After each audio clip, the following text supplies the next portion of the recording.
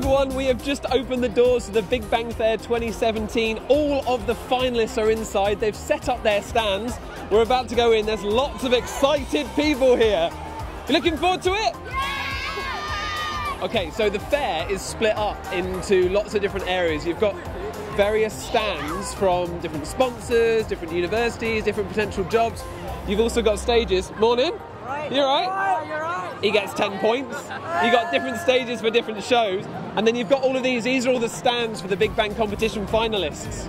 Oh, judging is just starting to happen. Look, look, look. Oh, careful.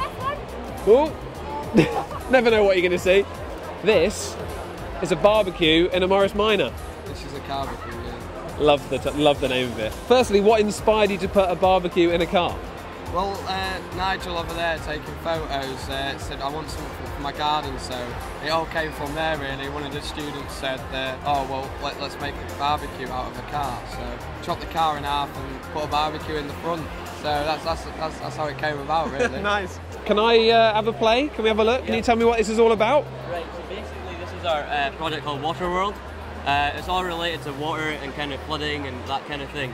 So this is our augmented reality sandbox that I can talk to you about. Yeah, please do. Right, so what we've basically got here, as the kids are doing, is we've got an Xbox 360 Kinect sensor up there. Yeah. And it can detect different depths and different heights. And the way that works, so for example, the higher you go, the colours are going to get red and then you end up at white eventually, and that represents the different heights. And then the contour lines represent the steepness. And this can be used in school, for example in geography.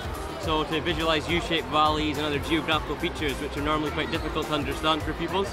And we're going to expand this project in the future by adding maybe like a weather simulation and maybe like have, you know, wind and other kind of geographical things in it. So this is only the beginning. Amazing. Yeah. Really love it, and I love the Right, thank you. application for education in Cheers. schools.